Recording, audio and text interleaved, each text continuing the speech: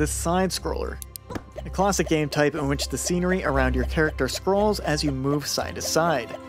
Popularized by Nintendo in 1983 with the Mario Bros., the sidescroller stuck around, featuring itself in countless games throughout the years, including Kirby, Donkey Kong, Cuphead, and more. Developing grade A side-scrollers that you can sell for $60 a piece is no easy feat, but creating a basic working version is probably a little easier than you think.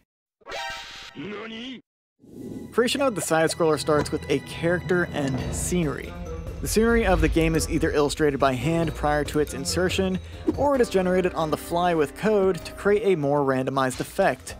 No matter which version you choose, it's important to note, with a side-scroller, your character isn't actually what's moving. It's the background of the scene that is scrolling to give off the effect as if your character is moving. For our game, I'm going to illustrate this scenery by hand.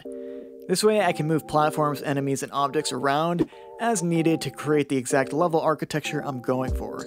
But before any drawing takes place, it makes sense to code the general functionality of our game. Having some experience with physics engine development in the past, I created a player object with what's really just a circle, then added gravity and a stopping point so the player never actually falls through the ground.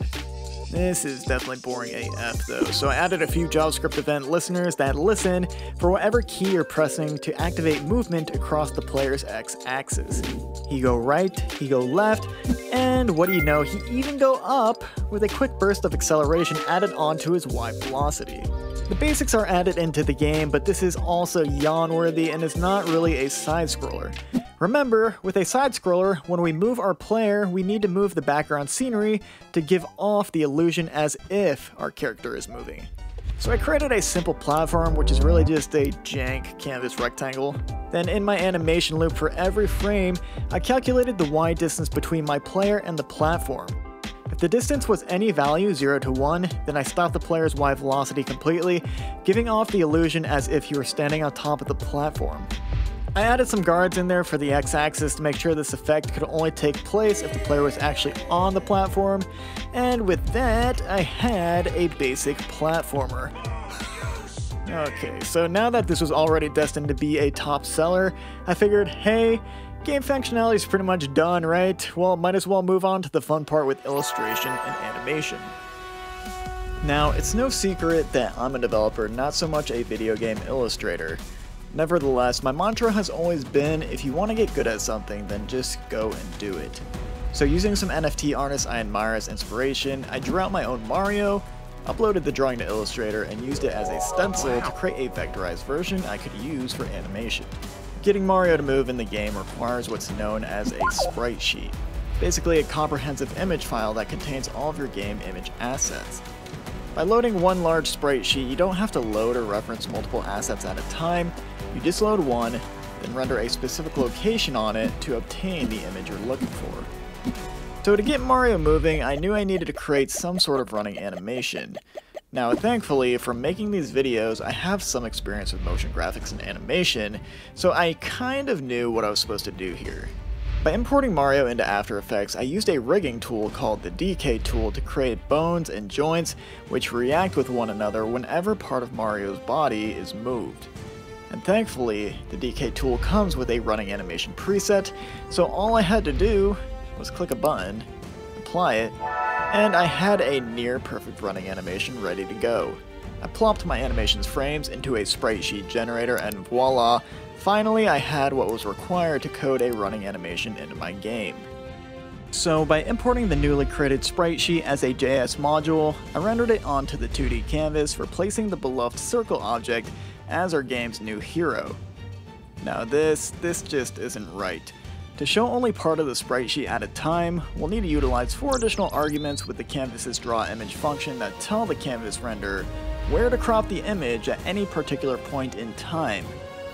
By moving the crop marks to a different portion of the image for each frame that our game loops through, we successfully created the illusion of a running Mario using no other than a sprite sheet. I created a few more animations to cover the different movement states that Mario might be in, and with that, Mario was finally truly alive.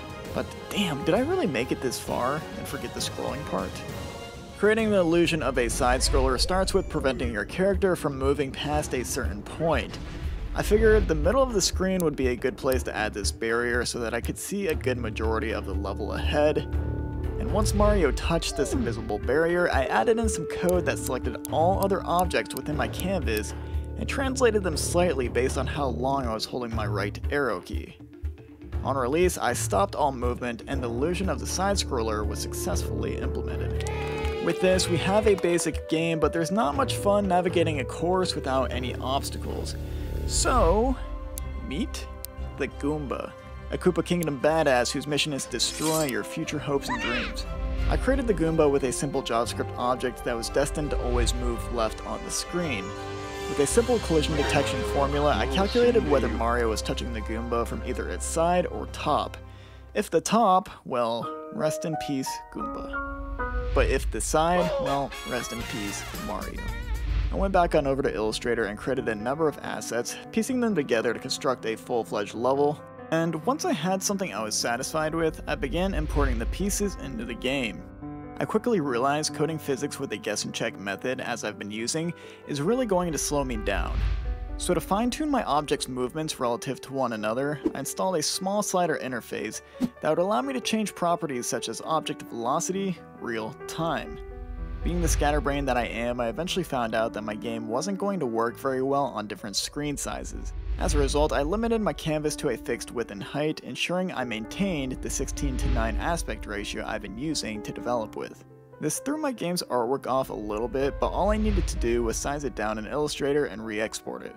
A little extra work, but nothing too bad, even gives me a little extra space to manage the level in Illustrator.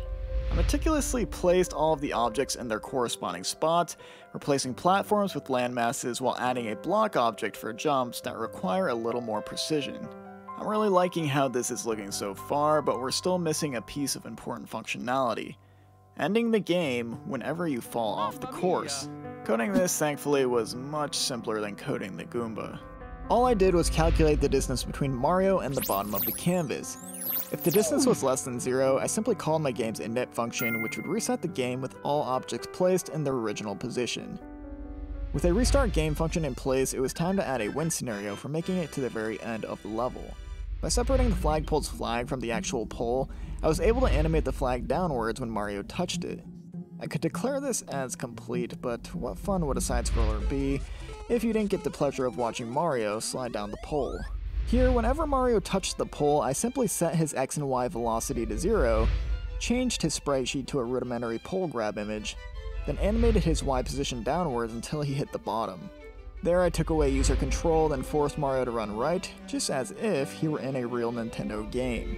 And for the hell of it, I decided to code some dynamic fireworks in the background to help celebrate such a large victory. The last thing I wanted to add to complete a V1 of the game was a Fire Flower power-up. The Fire Flower consisted of a simple animated sprite placed in a singular location on the game map. I could activate the appearance of the Fire Flower on a block hit, but that'll be a job for the future if I decide to pursue this further.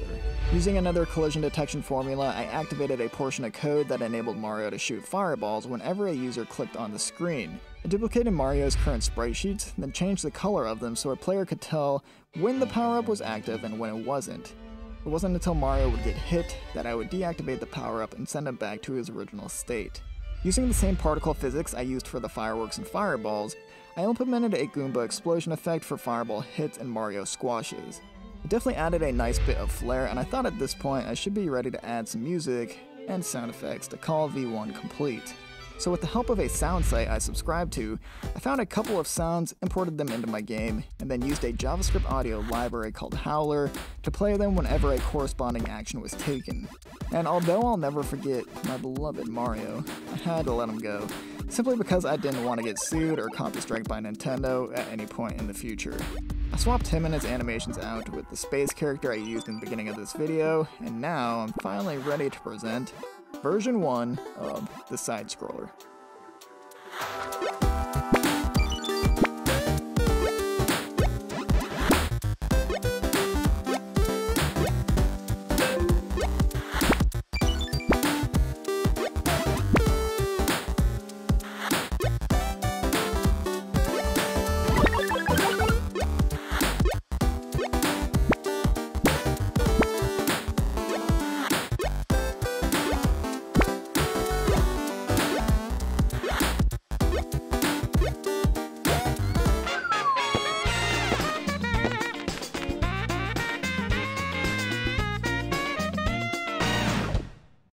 depending on how this video goes, I might do a continuation with fine-tuned physics, Koopas, and flying functionality, but for now, I'm happy to call this game somewhat complete. If you're interested in an in-depth course for this topic, let me know in the comments. And be sure to check out chriscourses.com for more game and web development related courses. Otherwise, thanks for watching, and I'll see you in the next one. Peace.